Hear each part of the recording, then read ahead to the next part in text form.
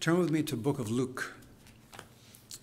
And this is the basis for David's study, signs that point to the soon return of Jesus, which I appreciate as a powerful theme. So Luke, the 21st chapter, so Matthew 24, Luke 21, Mark 13 are all the eschatologic chapters in the Bible. And John's eschatologic chapter is called the book of Revelation, describing end-time events. So chapter 21 of Luke, verses 25 to 28, describes his second coming. So join me as we read. And there shall be signs in the sun, and in the moon, and in the stars, and upon the earth distress of nations. Wow. With perplexity. And sea and water and waves roaring. It's not enough light. Men's hearts failing them for fear and for looking after those things which are coming on the earth, and for the powers of heaven shall be shaken. And then shall they see the Son of Man coming in a cloud with power and with great glory. And when these things begin to come to pass, then look up. Look up.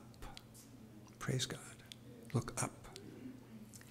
And lift up your heads, for your redemption draweth, what does it say? Nigh, near. Praise God.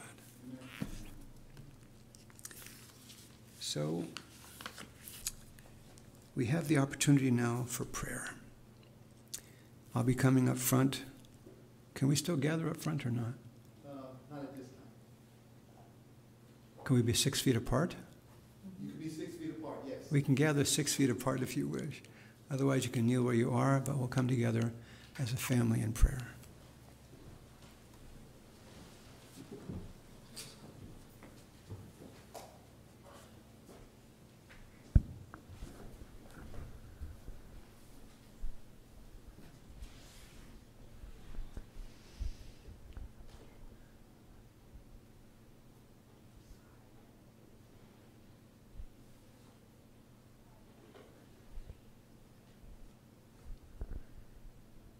Heavenly Father, Lord, we are so grateful we can come together with freedom to worship you. Thank you for the gifts you've given each one of us, the gift of breath, your spirit, the gift of life, the gift of salvation in Christ Jesus. Lord, we are humbled before you, seeing what you have done for us, as us, through us. Lord, we pray that we're each one used of you to bring this gospel message to the world. This world is rapidly coming to its end. We see the signs all about us, as you've indicated through your prophets. So, Lord, we ask that you do the work in us, finish what you began. Let it be your faith and your glory alone that is manifest in our lives. Let it be Jesus who is seen and not us. Let your Spirit guide our words, our actions, our very thoughts. Let the mind that was in Christ be in us also. Lord, we are truly carnal, fallen, sinful beings. We repent. May we repent with the repentance of Jesus, his gift, his virtue. And may you fill us continually with your Spirit and dispel and displace all that is not of you. Amen. Many in this church, Lord, are sick or fearful or destitute in so many ways. Lord, we lift each one of them up to you. Hold each one close to you in your bosom, Lord. Comfort them, guide them. Let them know your love. Let them know your care. Let them know that you are their creator and their redeemer, and that you want them to be with you for eternity. Prepare each one, Lord. I ask also a special blessing on this very church. May we each go forward as ministers of the gospel of Christ. Strengthen us, move us, have us be where you would have us be, and speak what you would have us speak. And may we live a life constantly in prayer, seeking your guidance, seeking you, and holding fast to you alone. I also ask a special blessing on David Morehouse today, Lord, as he gives the message you would have him give from your word.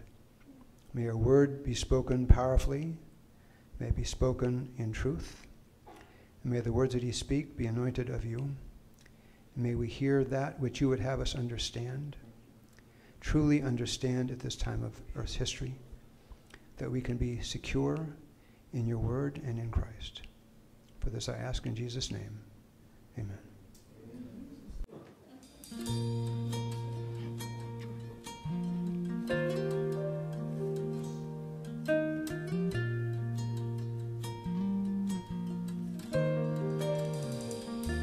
We have a high priest up in heaven. Hallelujah. Oh, hallelujah. He's our defender before the Father, in a temple made by God, not man. Behind the veil, in a place most holy. Hallelujah. Oh, hallelujah. Investigating, he clears the record of those redeemed by his own blood, blotting out my sin in the sanctuary.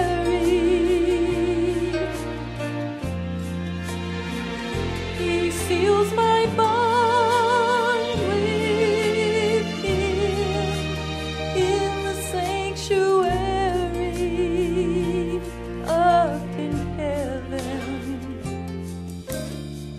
He makes provision for me in the sanctuary.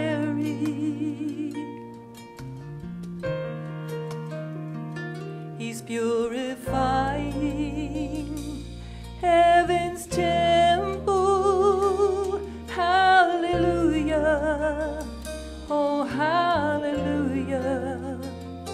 In preparation for his returning, for those who love and follow him. He's blotting out my sin in the sanctuary. He seals my bond with him in the sanctuary up in heaven.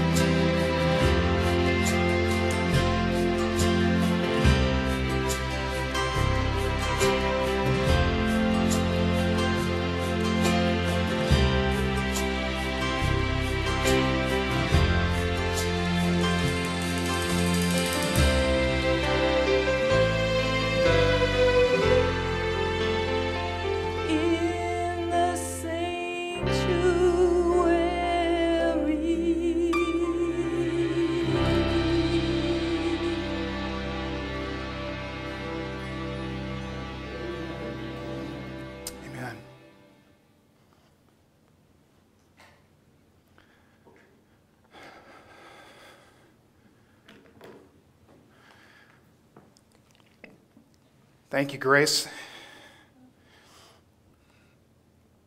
That beautiful special music. It's a sermon in itself. I feel like I could just have the benediction right now almost. Friends, I'm happy to be here, and I'm happy to see you here too as well.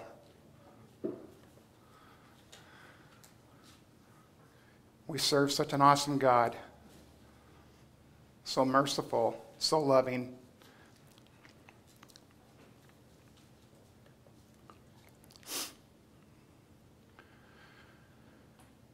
Friends, today the sermon title is Signs That Point to the Soon Return of Jesus.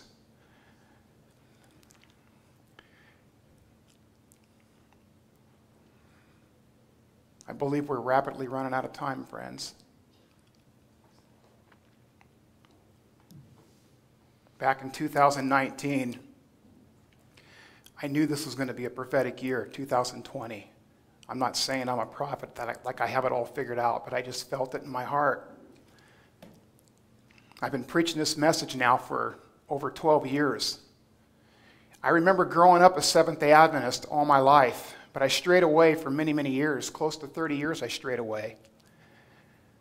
But I remember my mother always telling me that Jesus was coming soon, and I heard it through Christian education as well, that Jesus is coming soon.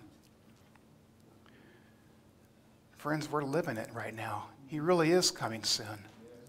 I want to go home. But we're going to be tested. Each one of us are going to be tested for everything that's coming upon this earth. But God will give us the strength to go through whatever we have to go through if we trust Him. Amen. But we have to be completely hid in Christ. I want to start with a word of prayer before I get started, friends. So will you join me again for a word of prayer?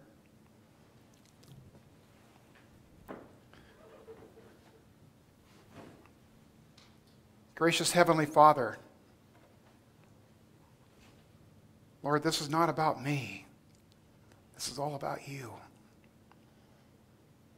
I pray, Lord, that the words that you give me will be your words. That you will take from me, Lord, what is not of you. Forgive me, Lord, for where I have fallen short. Lord, I pray for an outpouring of your Holy Spirit, not just upon this church, but upon me as well. Jesus, thank you so much for all that you do. And we pray this, Lord, in the precious name of your Son. In Jesus' name, amen.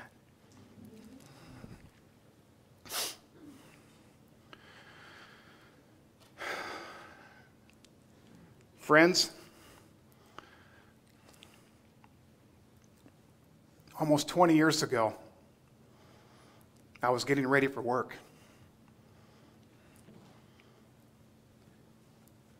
And I probably was about a half an hour from leaving the house. My wife and me were getting ready for work. And my mother gave me a phone call. She called, and the phone rang, and we answered the phone, and it was my mother. And she said, "Turn on your TVs. The World Trade Center is being attacked." This was Tuesday morning, September 11th of 2001. And as I turned on the TV, I wasn't a Christian then.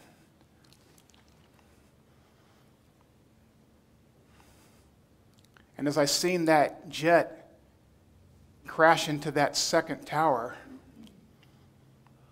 my first thought was, there's going to be mass casualties. It really shook me up. I wasn't a Christian then. But I knew in my heart that this was the first major sign, and I believe Jesus allowed this to wake us up. The next day, the following day, I was like in a state of shock. I went down and purchased a paper a day of terror.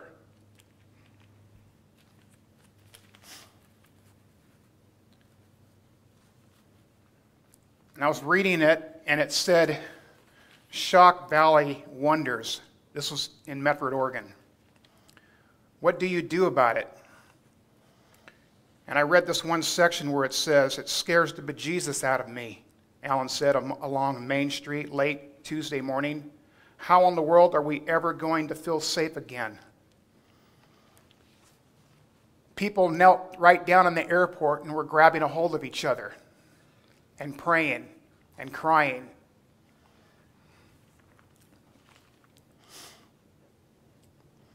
That event, folks, that took place on that day took a chunk out of my heart.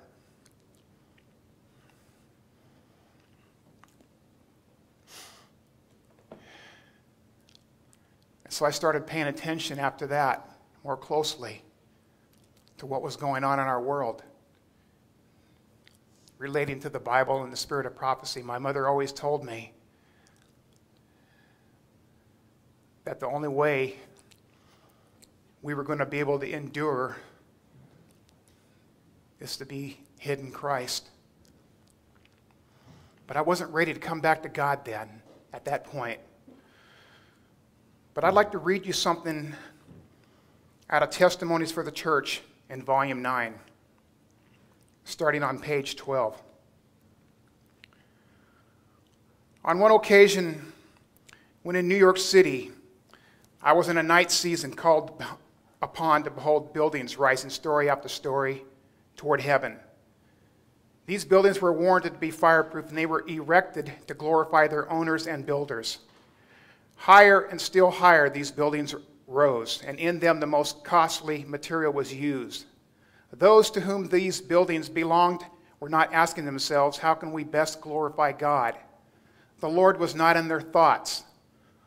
I thought, oh, that those who are thus investing their means could see their course as God sees it. They are piling up magnificent buildings, but how foolish in the sight of the ruler of the universe in their planning and devising. They are not studying with all the powers of heart and mind how they may glorify God. They have lost sight of this, the first duty of man. As these lofty buildings went up, the owners rejoiced with ambitious pride that they had money to use in gratifying self and provoking the envy of their neighbors. Much of the money that they thus invested had been obtained through extraction, through grinding down the poor. They forgot that in heaven an account of every business transaction is kept, every unjust deal, every fraudulent act is there recorded. The time is coming when in their fraud and insolence, men will reach a point that the Lord will not permit them to pass, and they will learn that there is a limit to the forbearance of Jehovah. The scene that next passed before me was an alarm of fire. Men looked at the lofty and supposedly fireproof buildings and said they are perfectly safe, but these buildings were consumed as if made of pitch. The fire engines could do nothing to stay the destruction. The firemen were unable to operate the engines. I am instructed that when the Lord's time comes, should no change have taken place in the hearts of proud, ambitious human beings, men will find that the hand that has been strong to save will be strong to destroy. No earthly power can stay the hand of God. No material can be used in the erection of buildings that will preserve them from destruction when God's appointed time comes to send retribution on men for their disregard of his law and for their selfish ambition. Friends, this was written over 100 years ago. And on page 11, this chapter is called The Last Crisis for the Coming of the King. God has always had a prophet to warn his people and to warn the world of coming destruction before it happens. I'd like to take you to Amos, right after the book of Joel. Amos chapter 3. Surely the Lord God does nothing unless he reveals, this is starting in verse 7. Surely the Lord God does nothing unless he reveals his secret to his servants, the prophets. Friends, I'd like to invite you also to turn with me to Matthew chapter 24. And we're going to start in verse 3. Matthew chapter 24, starting in verse 3.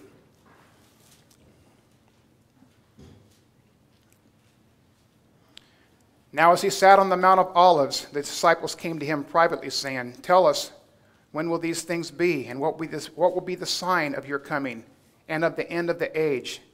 And Jesus answered and said to them, "Take heed that no one deceives you. For many will come in my name, saying, 'I am the Christ,' and will deceive many. And you will hear of wars and rumors of wars.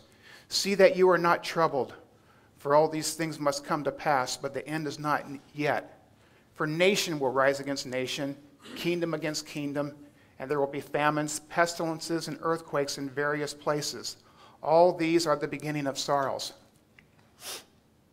Friends, in Matthew chapter 24, Jesus speaks of wars and earthquakes and such things, but says these are just the beginning of sorrows, and the end is not yet. Now, the word sorrows in the original language meant birth pains, the pain in childbirth. Now, pangs speak of frequency and intensity. As a woman gets nearer the birth, the pangs become more frequent and intense. This is true also for the signs of the end times, friends. These signs began not long after Jesus' day. And as Jesus quoted, the end would not yet be, because this was just the beginning of sorrows. But friends, throughout history, we have seen the pangs, signs, become more frequent and intense, culminating in the day that we live in now, where the pangs are so frequent and intense that we must be right at the time of delivery, when Jesus is soon to return. So don't let anyone fool you into believing that the signs today are just the beginning of sorrows and the end is not yet. Friends, the beginning of sorrows started nearly 2,000 years ago with the persecution of the early church and the destruction of Jerusalem. There was a man that walked around the city of Jerusalem for I think it was close to 7 years, telling people to be prepared to get out, that this city was going to be destroyed. And he was trying to tell them that they needed to give their hearts to Jesus. They needed to be hid in Christ. He was going around telling these people in this city for many years. And they got so tired of him telling this message, they thought he was, some of the authorities of that city were thinking, we got to quiet this guy. And they ended up throwing him in prison, arresting him for doing what he was doing. He died in prison. A few years later, Jerusalem was destroyed, friends. Let's talk a little bit about earthquakes and famines and pestilences.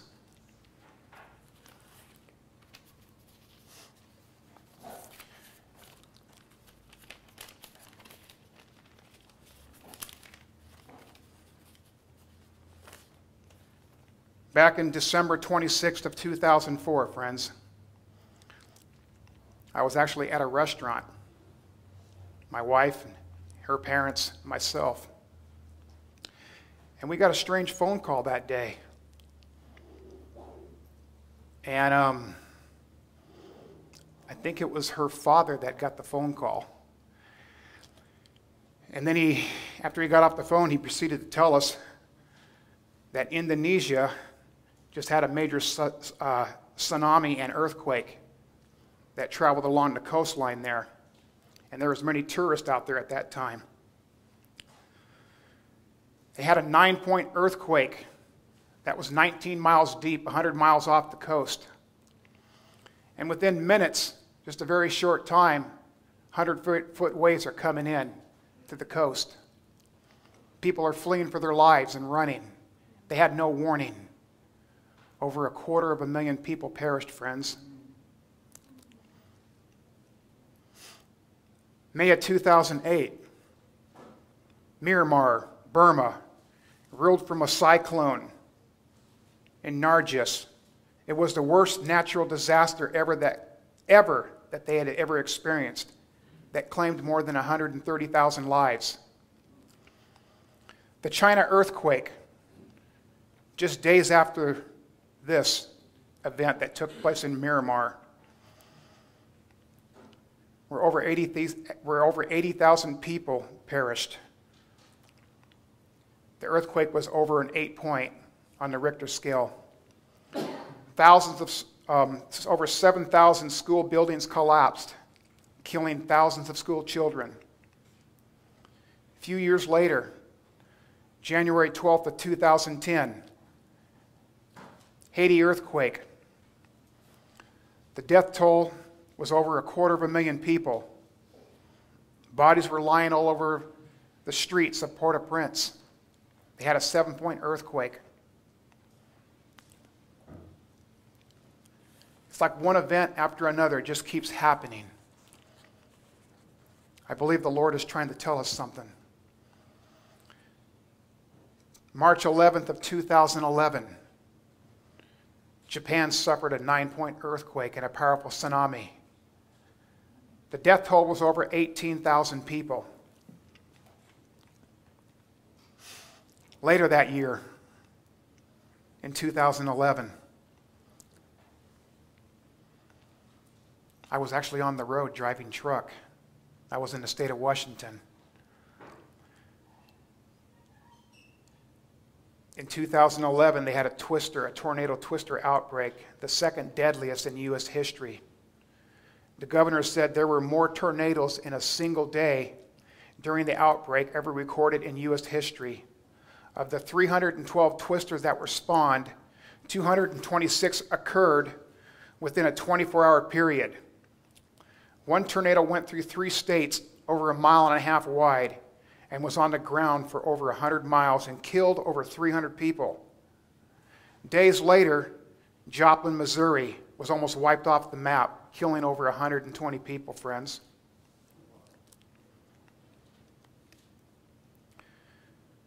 Then in 2013, November 22nd, the Philippines suffered a typhoon. The death toll was well over 5,000 people.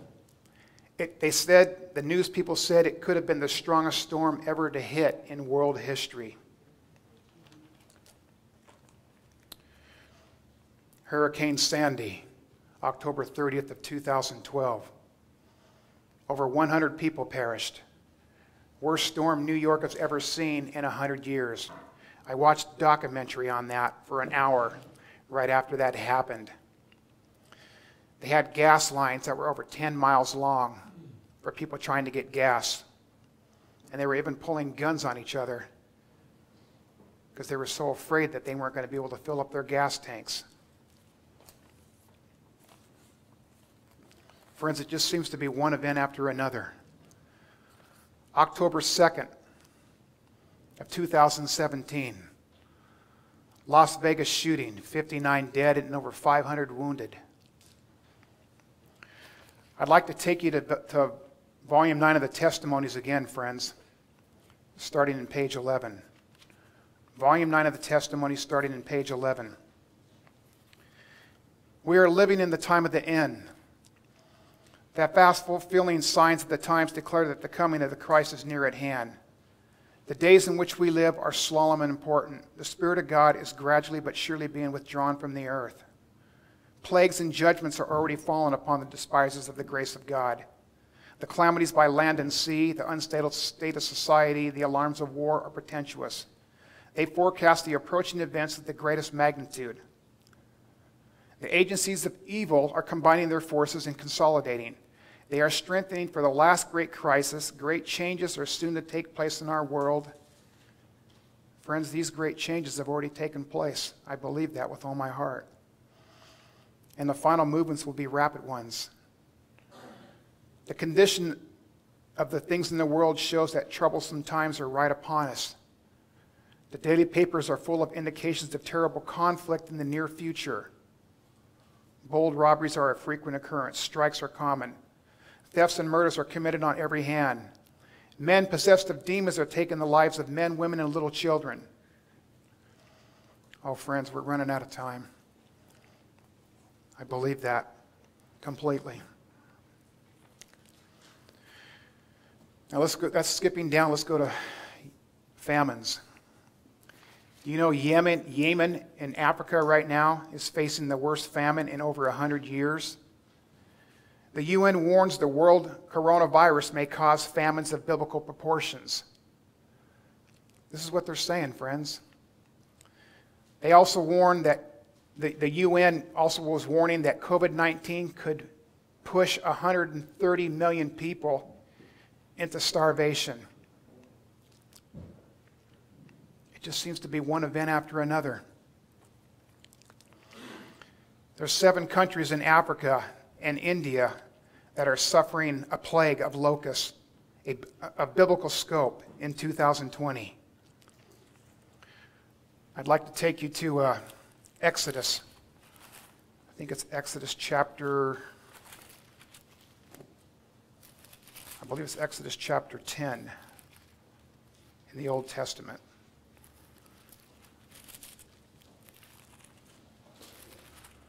Exodus chapter 10, starting in verse 12. Then the Lord said to Moses, "Stretch out your hand over the land of Egypt for the locusts, that they may come upon the land of Egypt and eat every herb of the land, all that the hail has left." So Moses stretched out his rod over the land of Egypt, and the Lord brought an east wind on the land all that day and all that night. When it was morning, the east wind brought the locusts, and the locusts went up over the land of Egypt and rested on all the territory of Egypt. They were very severe. Previously there had been no such locusts as they, nor shall there be such after them. For they covered the face of the whole earth, so that the land was darkened, and they ate every herb of the land, and all the fruit of the trees which the hail had left. So there remained nothing green on the trees or on the plants of the field throughout the land of Egypt.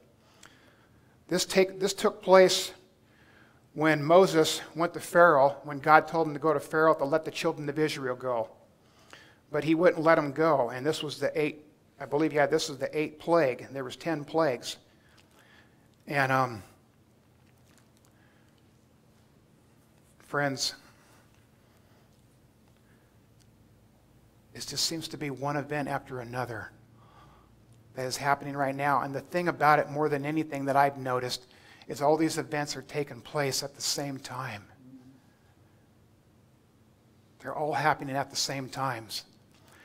I was just on the internet just a few days ago, and China is experiencing some of the worst flooding they've ever seen in over 100 years. There's millions that are on the verge of, this could be catastrophic. They got a couple of dams that could break, and they're watching it really closely. It just seems to be one event after another. What does Jesus say in Matthew chapter 24? How he gives a parable. In Matthew chapter 24, verse 32. "Now learn this parable from the fig tree. When its branches already become tender and puts forth leaves, you know that summer is near. So you also, when you see all these things," you get that? When you see all these things, know that it is near at the doors. We're seeing all these things that are happening at the very same time, friends. Coronavirus, COVID-19. I talked to my brother last night on the phone, and he works in the medical field. I got 2 brothers that work in the medical field. And I said, I hear California is a real hot spot right now. I said, sometimes I wonder if this is a hoax. I hear it from so many people. And he said, well, he goes, we have more patients in UC Davis, which is a very large hospital, that have COVID-19 than we've seen since this has started. I think he said it was somewhere right around 30 patients. But the doctors are treating them with drugs, and so most of them, they haven't had one death in UC Davis with all the people that have been coming there with COVID. Now, if you read in The Last Day Events by Ellen G. White on page 26, I'd like to read you this.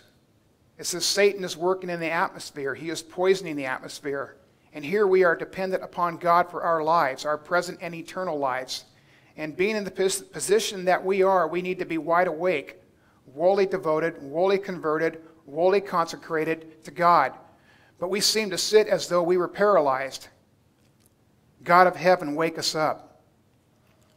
God has not restrained the powers of darkness from carrying forward their deadly work of vitiating the air, one of the sources of life and nutrition with a deadly masama. Not only is vegetable life affected, but man suffers from pestilences. These things are a result of drops from the vials of God's wrath being sprinkled on the earth and are but faint representations of what will be in the near future. Famines will increase. Pestilence will sweep away thousands. Dangers are all around us from the powers without the satanic workings within. But the restraining power of God is now being restrained, is now being exercised. Friends, I believe that this is God's mercy that's going on. I really do. I believe that all these events that are taking place is he's saying, have that relationship with me. I believe he is trying to wake up this world. I believe he's trying to wake up this church, friends.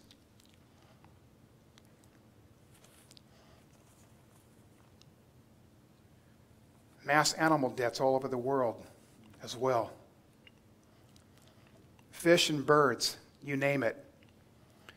May 4th of 2020, more than 1,000 birds fell from the sky in Missouri. They were caught in a storm. People woke up in this subdivision and they seen birds all over their yard. July 1st of 2020, this was in South Africa. They found 350 dead elephants. They're not quite sure how they died. It was a mystery. July 3rd, hundreds of dead pigeons washed up on the coast of Sao Paulo, Brazil. June 26th, thousands of dead dolphins washing ashore in France. Talks a little bit about this in Hosea and Zephaniah. Hosea chapter 4, starting in verse 1. Hear the word of the Lord, you children of Israel.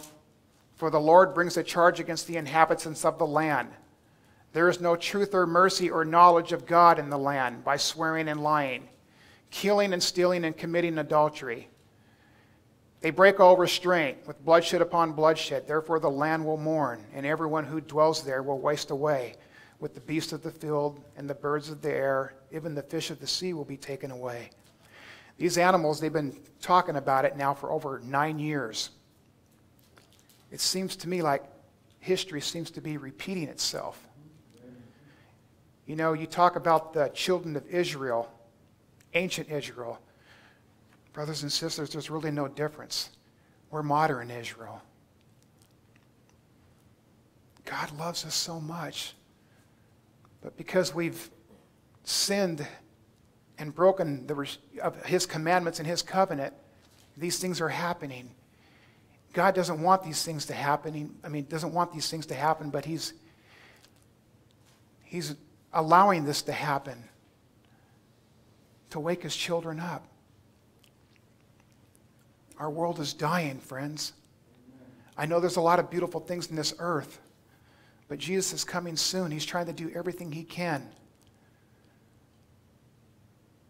to bring us to have a closer relationship with him. Because if we're not hid in Christ, friends, we're not going to have that faith and trust that we need when the time really comes. Friends, we haven't seen nothing yet. I'm not trying to scare you. In 1 John chapter 4, 1 John chapter 4, starting in verse 18. There is no fear in love, but perfect love casts out fear, because fear involves torment. But he who fears has not been made perfect in love. We loved him because he first loved us. Amen. Friends, Jesus desperately wants to have that relationship with each one of us. He's doing everything he can to hold back the winds of strife. And this message needs to go out. There's so many people out there that are hungry to hear God's truth. I had a powerful divine appointment the last 2 days. I went down to Weed, California to pick up this load of railroad iron and stuff. And the guy that loaded us, I had a chance to witness to him, to tell him about Jesus. I gave him a great controversy. And I also told him about the coming crisis, the Sunday law crisis that is coming. And I told him, friend, I said, I'm not trying to scare you. I said, but what's coming, the world has no clue of. But we need to have that relationship with Jesus. We're all going to be tested on this. I told him about the story of Shadrach, Meshach, and Abednego in Daniel, the 3rd chapter. And this guy was really hungry. He took all these books, and I gave him a copy of the sermon that I preached, Is Worship Really the Last Test for God's People? And he was really excited that I gave him this information. People are seeing what's going on around our world. And God wants to use each one of us, friends, to be instruments for him. He's willing to use us if we'll let him use us. But we have to let him use us first. We have to say, Lord, we can do this together, but we have to have that relationship with him. If we don't have that relationship with him, friends, we're not going to want to share Jesus. It just seems like there's one event after another, friends, that just keeps happening. But what this really boils down to, friends, is about worship. Who do we worship? Do we worship the Creator God? Or do we worship Satan, the serpent that was in the tree? At the Garden of Eden. I just pulled this out of the internet the other day. And Pope Francis announced September 12th of last year his plan to launch a global education pact to unite efforts to combat climate change. The leader of the Vatican called on world leaders to come together in May 14th of 2020 to discuss his Laudato Si proposal to reduce global warming. But because of this COVID-19, this date has been set for October, between October 13th and the 17th.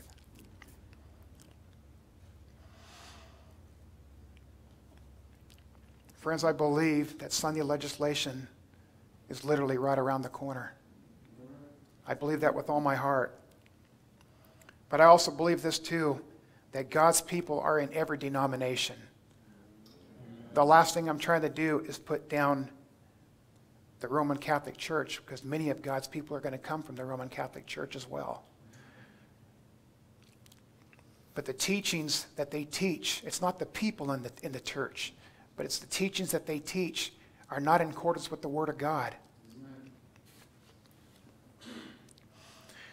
Never before has there been such a need to unite our efforts in a broad educational alliance to form mature individuals capable of overcoming division and antagonism to restore the fabric of relationships for the sake of a more fraternal humanity.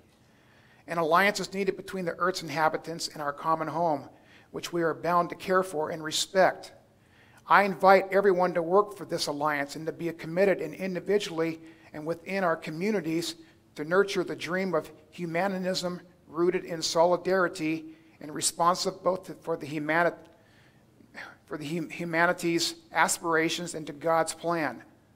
The most significant personalities in the world are invited to take part in this proposed initiative, political, cultural, and religious, and in particular the young people to whom the future belongs. The goal is to arouse an awareness and a wave of responsibility for the common good of humanity, starting from the young and reaching all people of goodwill. Some of the things that Pope Francis is saying sound like they are coming right out of the book of Revelation. Pastor Greg Sharita expounds on this.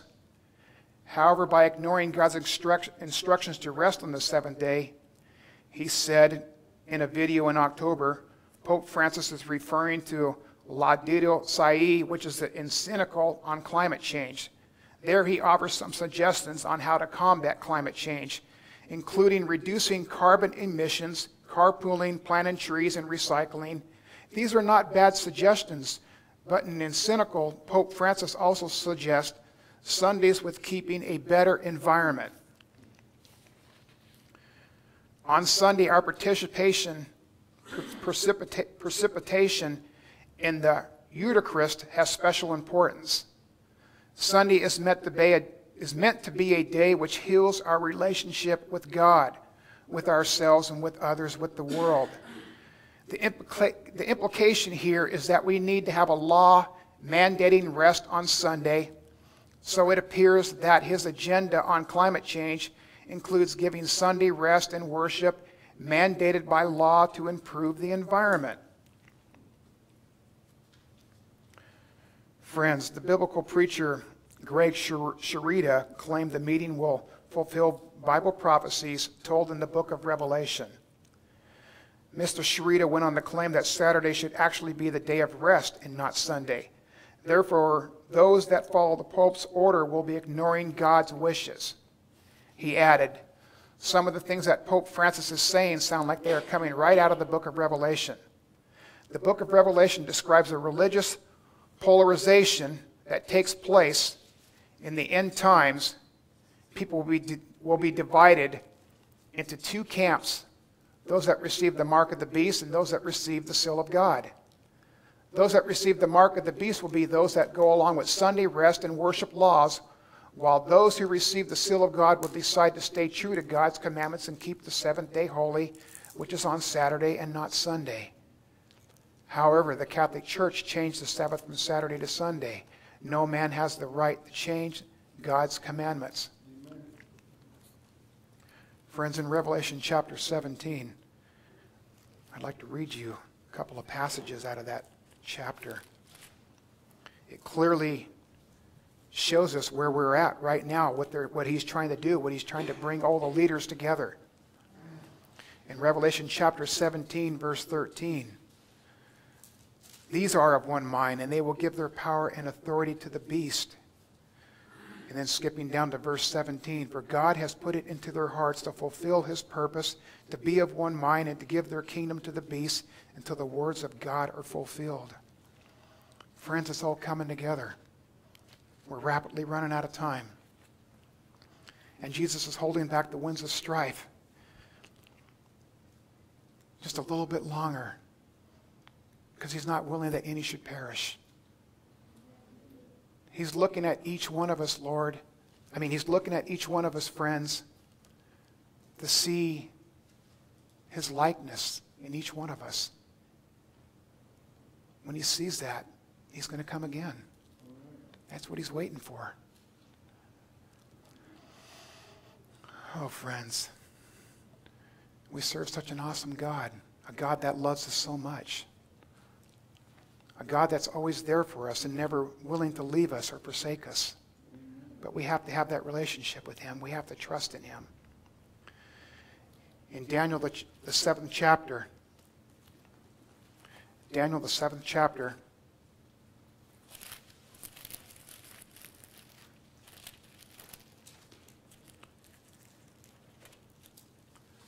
starting in verse 25. He shall speak pompous words against the Most High, shall persecute the saints of the Most High, and they shall intend to change times and law. I'd like to read you something out of Testimonies for the Church, Volume 5. Testimonies for the Church, Volume 5, starting in page 451. By the decree enforcing the institution of the papacy in violation of the law of God, our nation will disconnect herself fully from righteousness, when Protestantism shall stretch her hand across the gulf to grasp the hand of the Roman power, when she shall reach over the abyss to clasp hands with spiritualism, when under the influence of the threefold union our country shall repudiate every principle of its constitution as a Protestant and Republican government, and shall make provision for the propagation of papal falsehoods and delusions, then we may know that the time has come for the marvelous working of Satan and that the end is near. Friends, it's all happening. It's all falling into place. We need to get out there. We need to spread this three angels message like never before. There's so many people out there that are hungry, that want to hear this truth. But God can't use us if we're not willing. But if we're willing, he can use us in a big and powerful way, friends. I truly believe that with all my heart. We serve such an awesome God, and he is so patient and long-suffering, not willing that any should perish, but that all come to repentance of him.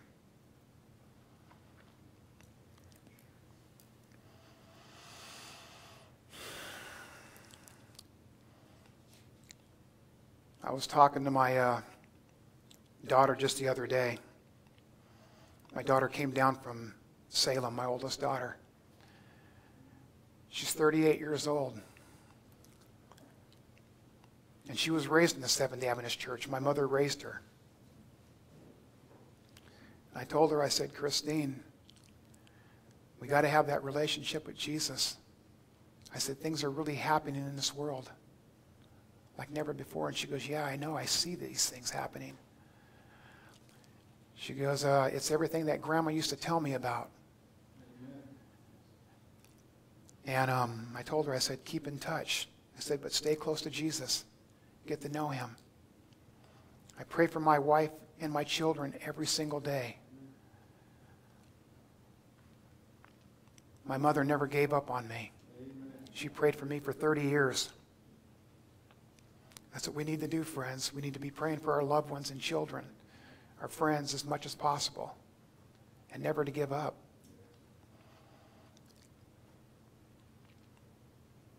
I don't have it all figured out, but I know this, that if we surrender it all to Jesus,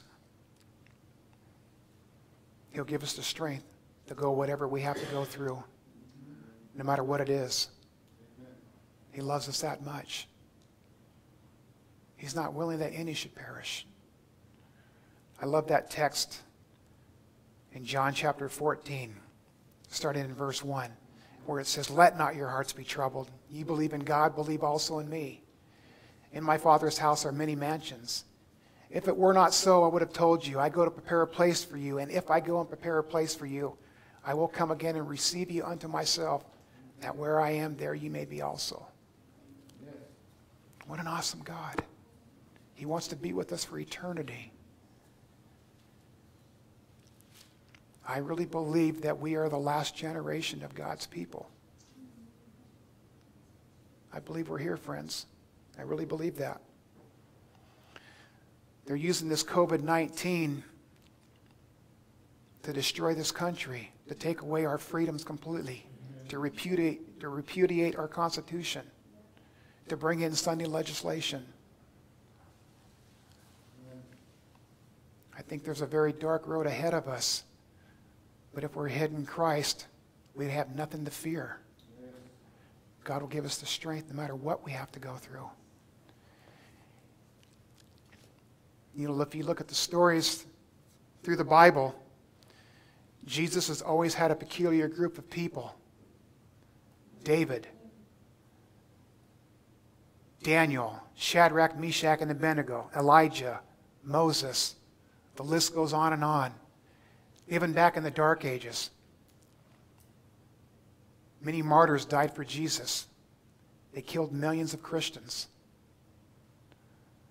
Even the ones that were burning at the stake. God's going to be with his people, friends, no matter what we go through. He promises us that. Do you believe that? Do we trust God at what he says, according to what the Bible says, or do we take from the Bible what makes us comfortable? Jesus loves us that much, friends.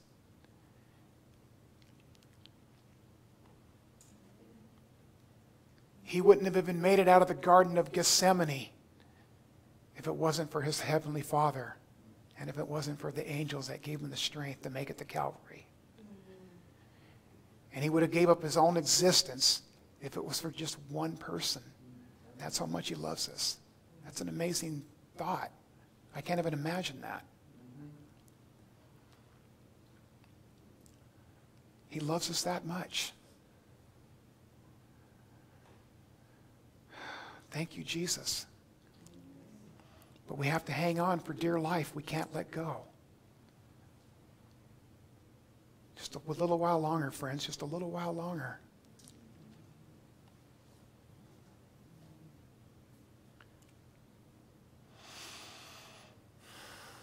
Philippians chapter 1, verse 6, being confident of this very thing. He that has begun a good work in you will complete that work until the day of Jesus Christ. See, he's going to complete that work in each one of us, friends, as long as we don't let go, as long as we don't turn away. But we have to trust and believe that.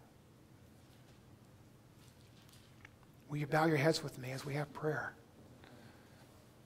Heavenly Father, Lord, I thank you so much for all that you do. I thank you so much, Lord, for your mercy and your grace, for holding back the winds of strife. I thank you, Lord, for this COVID-19. I know this may sound crazy, Lord, but this is your mercy. This is your grace. Lord, we know you're coming soon. I pray that each person, Lord, that is listening to this message, whether it be on YouTube or wherever it's on the internet or in this church, Lord, that they will completely give their hearts to you. Lord, we have to die to self. We have to take up our cross and follow you.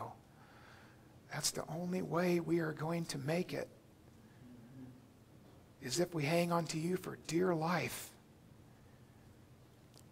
Jesus, thank you so much for your love and for your sacrifice.